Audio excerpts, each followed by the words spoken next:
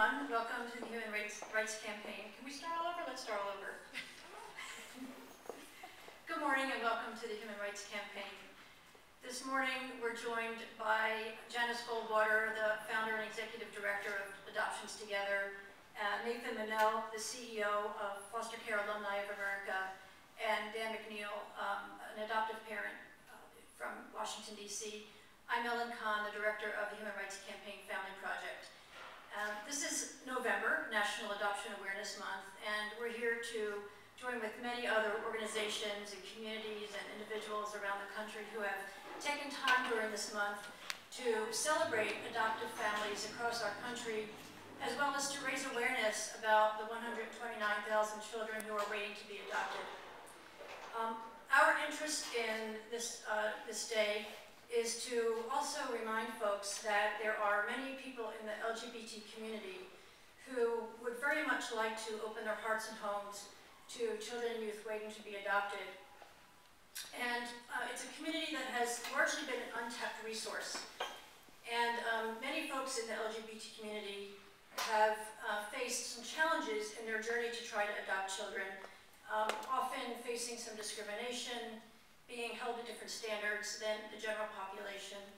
And this is really a problem given that there are more children waiting for families than we have good families to place them with. And so this is a good time to be reminded that all of us who have the mandate and the interest and the passion to try to find families for children should be thinking about every possible pool of prospective families out there. And we know that there are many folks in the LGBT community who make great parents, who want to be parents. And we are raising awareness today of the opportunities to become a resource to the 129,000 children who are waiting for a family of their own. About a year ago, the Human Rights Campaign launched the All Children, All Families Initiative, which has the primary purpose of engaging the LGBT community in opportunities to become a resource to the children who are waiting for families, as well as to engage leaders in child welfare in becoming more welcoming, affirming, and supportive of LGBT individuals and couples who are interested in building a family through adoption. We've had great success in this first year. We have 35 agencies from around the country that have officially signed on to All Children, All Families. They've signed a pledge of commitment, which has a very clear and public is a very clear and public statement saying that we believe in the guiding principles of All Children, All Families, and we are going to look at all of our policies and practices and make sure that we welcome LGBT families and that we support them through the process, and that our deeds really match our words. And right now, we've issued one seal of recognition to an agency in Oakland, Family Builders, which was the first to hit 10 benchmarks that we've outlined that sort of define best practices for agencies working with the LGBT community. And we have several other seals that will be issued before the end of the year, including one to Adoptions Together, which is represented here today. We are unveiling a recruitment campaign aimed at the LGBT community. This is an innovative campaign that will be implemented nationally over the course of the coming year. We're starting in Washington, D.C., and we're partnering with Adoptions Together, an agency that has indeed done the work to be ready and welcoming and to really stand behind LGBT families who come in with an interest in adopting from foster care.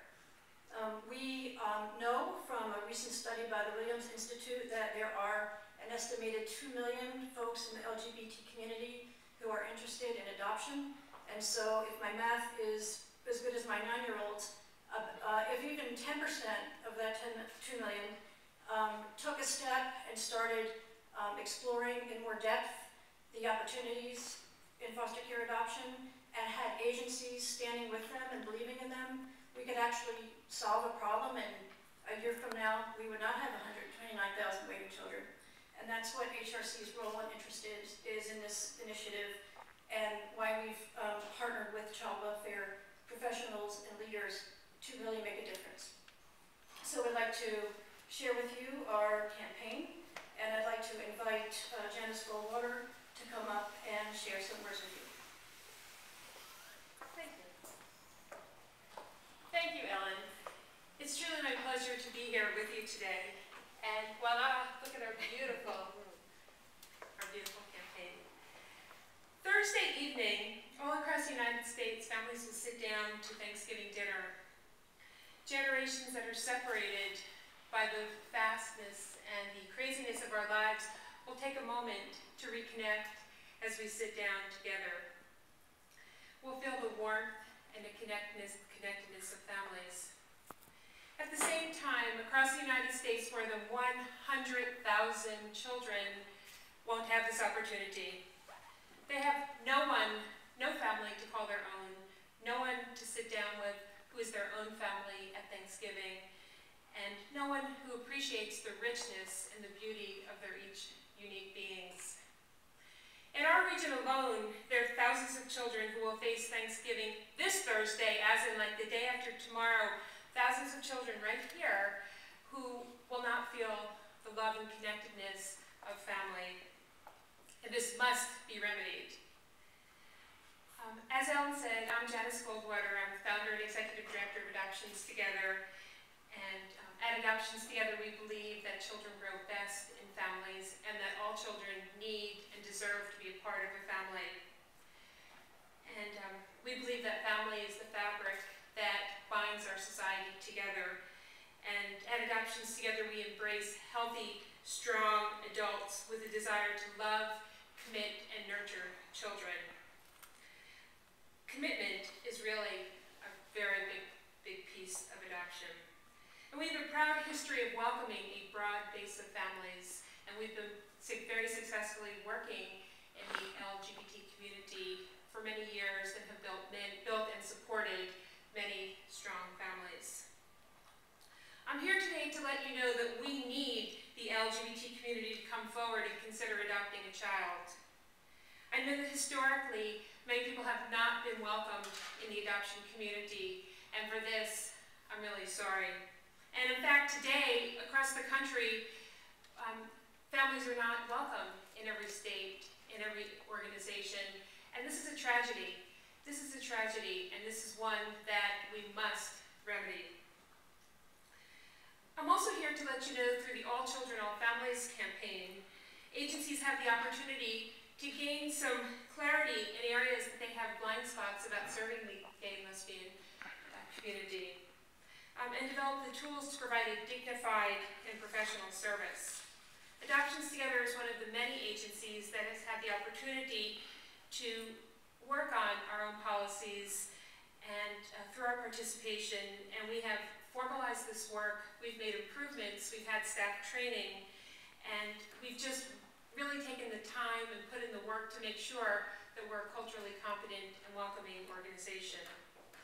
We're deeply appreciative to have had this opportunity and strongly recommend that other child-serving organizations take the time to reach out to the LGBT community to enhance your ability to welcome these prospective parents.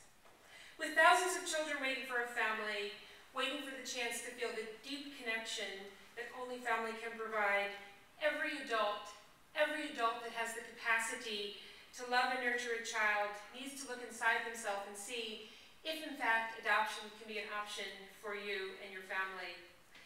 My hope is that this campaign inspires those in the LGBT community to come forward who could be a resource for a child and say, yes, we are here, we can take a child into our family.